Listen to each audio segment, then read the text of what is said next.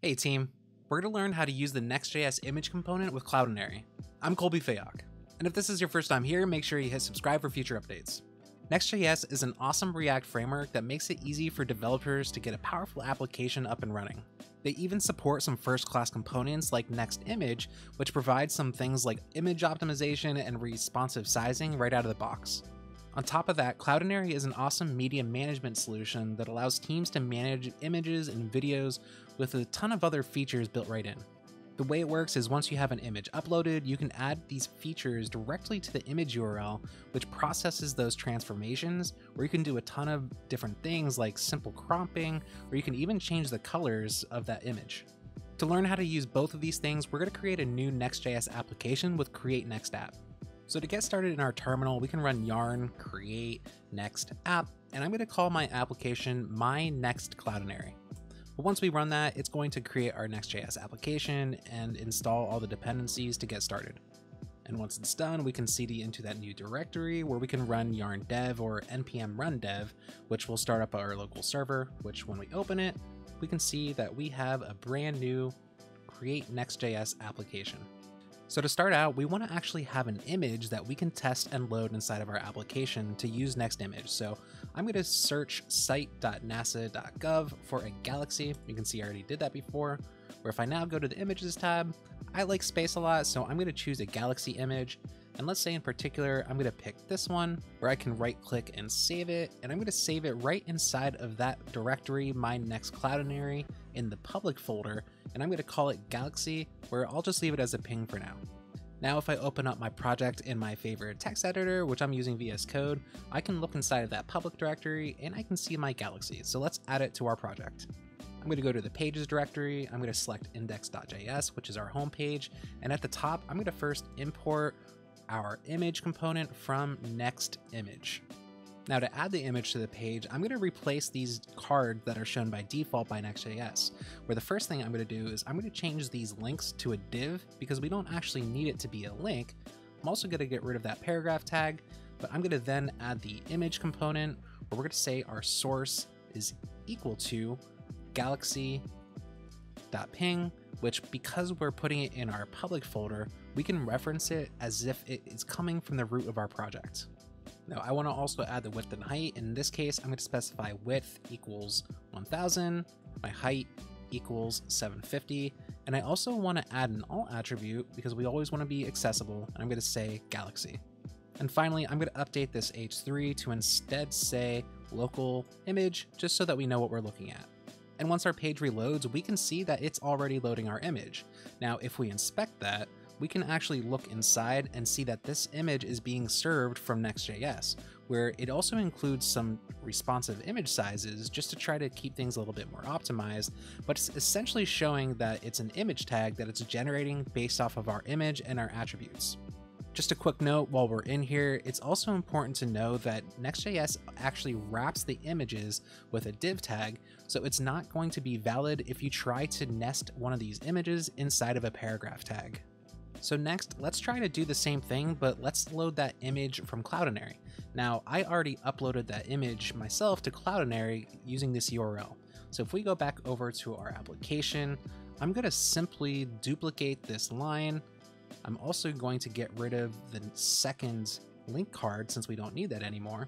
I'm going to change the header to Cloudinary image, and then I'm going to specify the source as that URL, and I'm just going to leave everything the same. When we go back to our browser though, we can see that we get an error.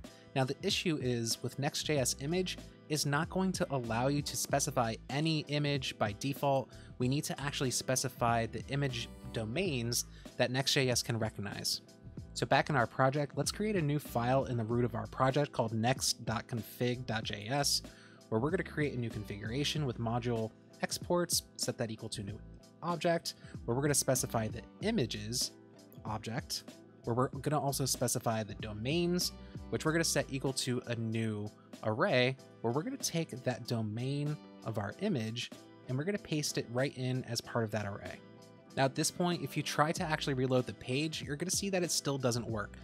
Because we made a change to the next config, we need to actually restart our development server, where now, once we restart that, we can try reloading the page. And we can see that once it loads, we now have our image coming straight from Cloudinary. Now, using the URL directly inside the component is a great way to do that.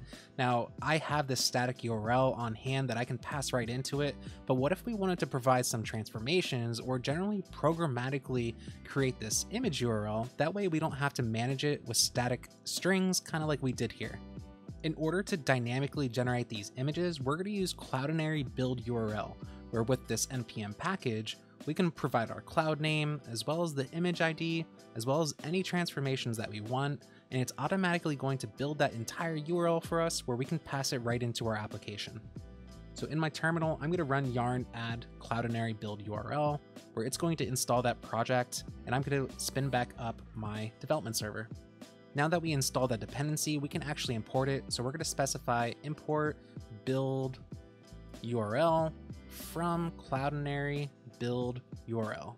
At the top of my component, I'm going to now use that. So I'm going to create a constant called URL, where I'm going to set that equal to build URL, where the first argument is going to be the ID of my image. Now in my instance, that ID is going to be this slug here, which you can find inside of your Cloudinary dashboard.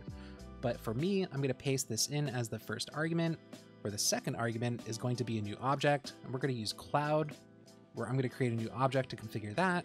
I'm also going to specify my specific cloud name, which in my instance is Faye, but I would recommend that you create your own Cloudinary account, which I'll include a link inside of the description, just to make sure that you're registering under your own account for any of these images that you upload.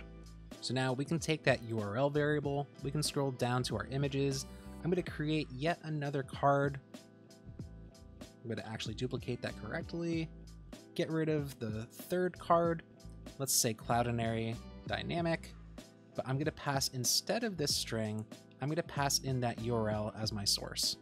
And now, as we would expect, we can see that image directly in our application. And if we open that up in a new tab, we can see that it's coming from Next.js, but that Next.js is pulling that URL from that Cloudinary address, which was dynamically generated for us. The cool thing is we can even apply transformations, or really at this point, we can use anything from the Cloudinary API. So for instance, if I wanted to specify transformations, and I'm going to say effect, where I'm going to set that equal to name is pixelate, which is the type of effect that I'm choosing from the Cloudinary API. And I'm going to set a value of that to 40. And now we can see once the page reloads, we get that same image, but it's pixelated because we used a Cloudinary transform directly from their API. Now, if we open that up and we look at the end, we can see that that was automatically added to the URL using our Cloudinary Build URL API. Now, this alone provides some really powerful things out of the box, such as loading an image with Next.js locally, where it's going to optimize that image along with other features. We can also load in an image from Cloudinary, where we could take advantage of the Cloudinary API using things like transformations, where pixelation is really just a simple, fun way we can show this, but there's a lot of powerful transformations that we can do for our images. But what is another practical use case for this? When we're loading our images, if we're on a fast connection, we might not be used to having to wait for images to load, where even if I hard refresh here, we can see that we get a nice little flash until it loads in.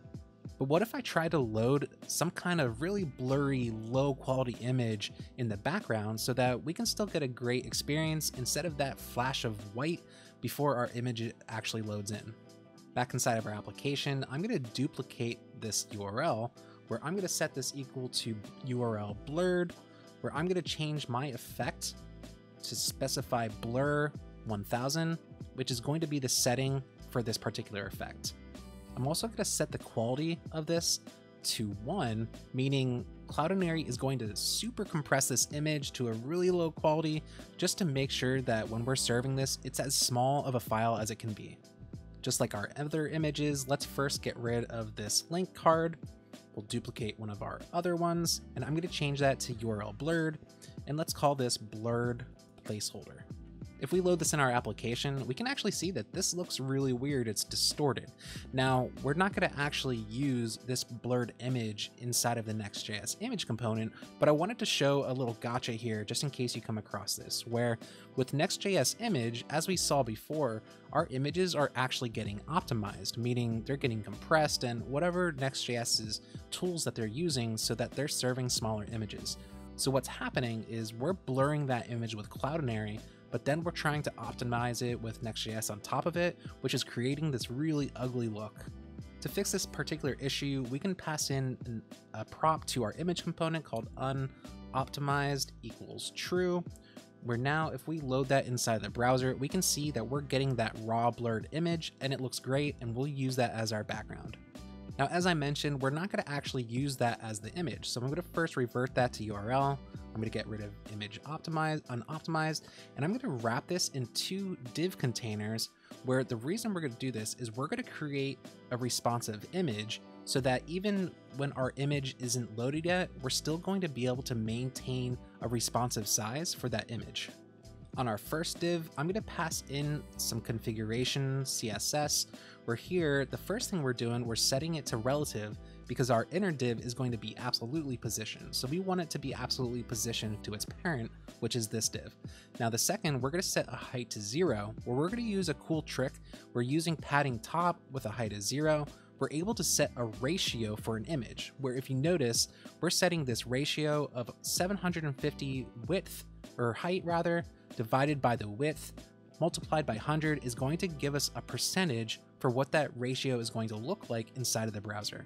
That way, it'll maintain that ratio image size as it's scaling up and down inside the browser. Now, if you also notice, we're passing in our background image of URL blurred. We're setting a background position of center just to make sure it's nice and center inside of our project. And finally, a background image of size of 100, so it shrinks only to that container size.